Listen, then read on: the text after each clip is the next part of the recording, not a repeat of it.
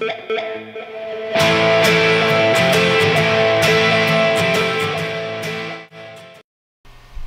what's up, miners?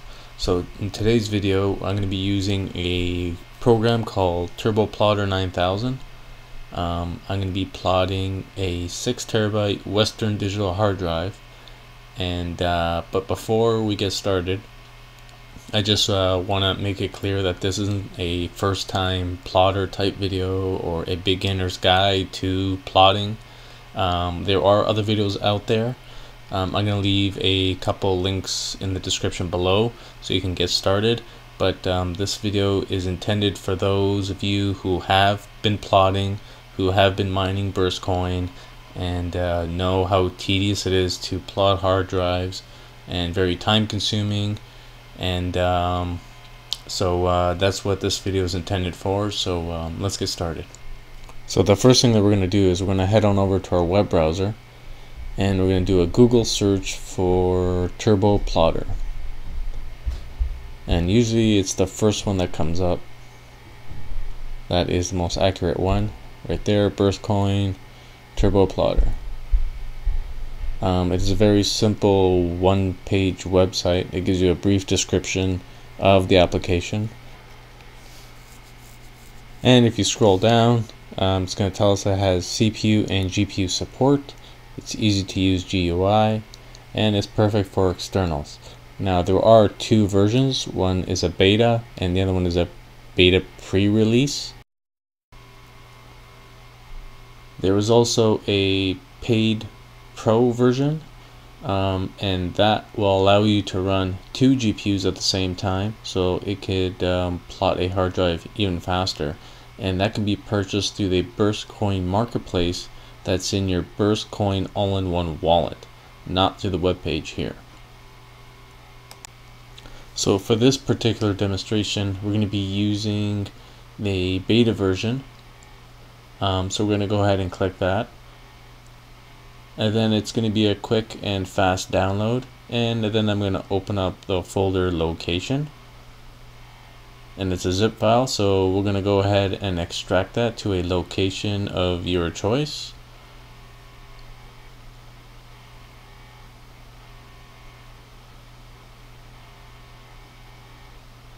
Once that it's extracted, see, I've already done that, so I'm just going to overwrite it. So once that's extracted, it is a small executable application. It's a standalone executable, so it doesn't rely on the Windows registry, but go ahead and double click that. So Windows Defender obviously is going to see that, so you're going to run it anyways.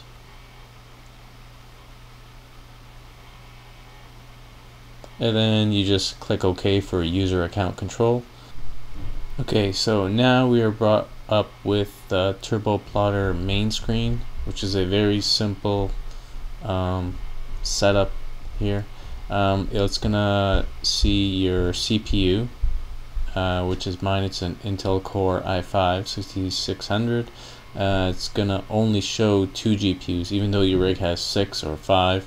But it's going to pick up the first 2 it sees, I'm assuming. So in my case, it's a 1050 Ti and a 1060.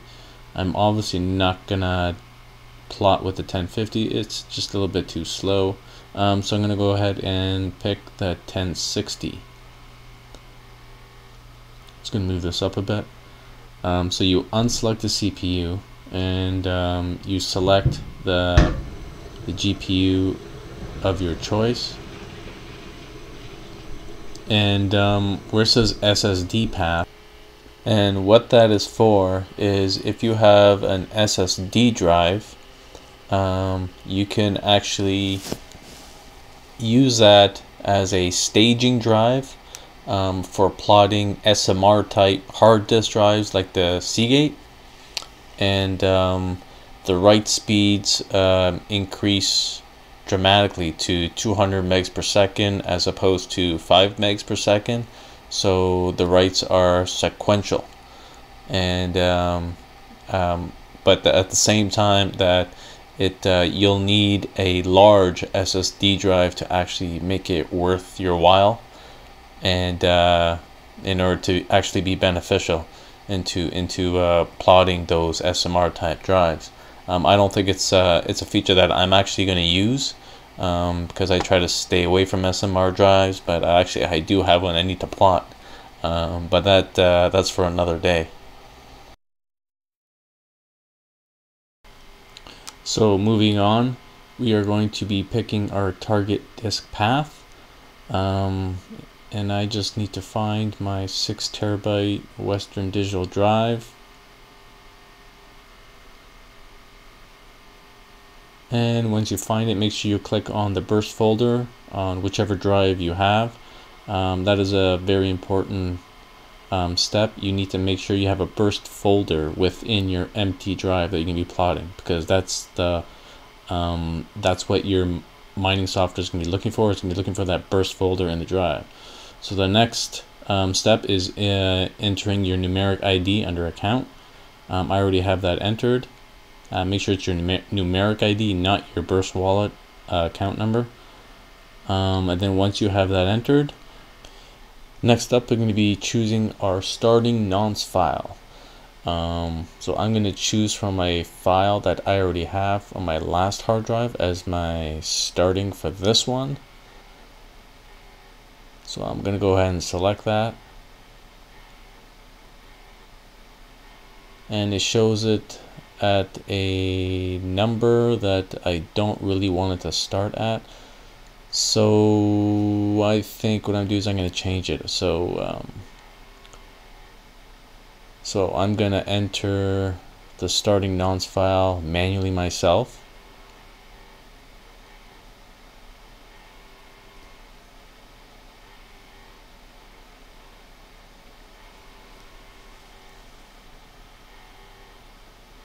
And I'm just going to change the last couple digits there to 90.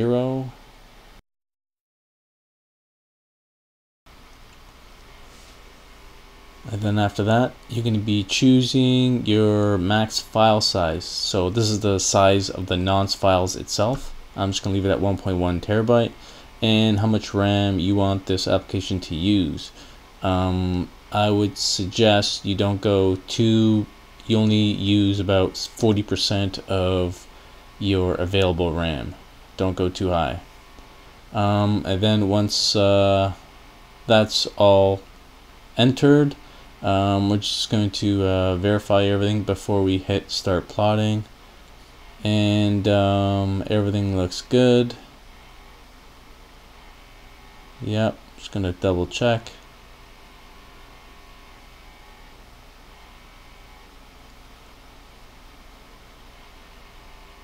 And I think we're good to go.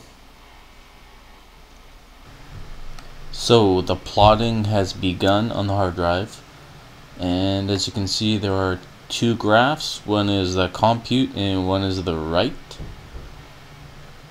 And if we look at the compute section here, it shows our GPU speed, or its computational speed, and it's measured in nonces per minute. And by looking at it, it looks about 60 to 70,000 nonces per minute. It tells you amount of gigs completed. And if we look at the write section on the bottom here, it's telling you the write speed on the right, and we're looking at about 60 to 7 megs per second. Which isn't that fast, but sometimes it's not about the speed, it's about the efficiency. So sometimes some drives read quicker than they write, and vice versa. But anyways, all in the bottom of this window, it tells you the estimated completion time. So I'm obviously not gonna keep recording this video while it's plotting. It's just a waste of time. So what I'm gonna do is I'm gonna come back to this video once the plotting is done and continue where we left off. Alright, see you in a bit. Okay, so we're back and the hard drive is finish plotting. Let's just take a look here. Everything looks okay. Just click OK here. Yep, so we're done. So the next step to do here is open up our Burstcoin all-in-one wallet, and from there we're going to execute the miner that's in the wallet, import our plot file, and start up the miner, and make sure everything is copacetic. So let's go ahead and do that now. Here we go. The miner. We're going to take a look here, and those are our previous hard drives that were plotted. So what we're going to do is we're going to go ahead and import that plot file that we just created. It didn't look like it picked it up. That's fine. So we're going to go ahead and find it, and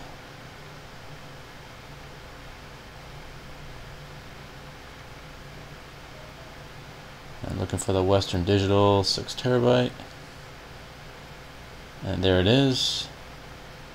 So I'm going to click OK and give it a second, and there it is. Those were all the nonsense files on that drive that were plotted. So from there, what we're going to do is we're going to just continue and fill in our recipient address that we mine from. I have it written down in a text document, just to have so I can have a hard copy of it. So I just copy and paste it. So I'm going to go ahead and do that now. Fill in the blanks, copy and paste.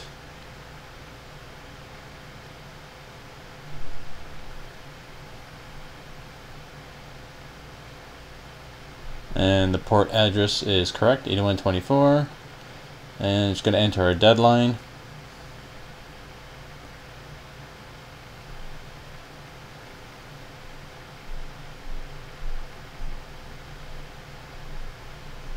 And I usually have those all three there checked off.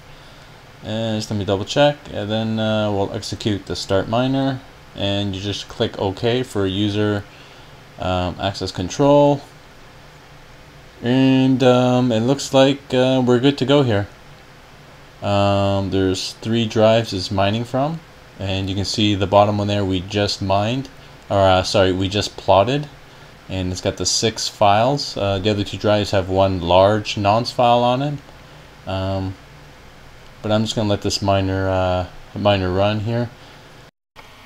So in conclusion, I highly recommend everyone to use this plotting application to plot their hard drives for proof of capacity mining, whether it be Burstcoin, Store, Saya. I know I'm going to be using it from now on. Now there are other programs out there, like the one that comes with the all-in-one wallet, the Blago X plotter. There's nothing wrong with that because it's going to plot and optimize your drive, but it relies on the CPU. So if you don't have a fast CPU like like an i7 6700 or a 7700 or a Ryzen 1700 and up, then you're looking at a lengthy time before your hard drive is actually going to be put to use. Now there's another program out there called the JMiner, and that uses a GPU just like this one does to plot your hard drives.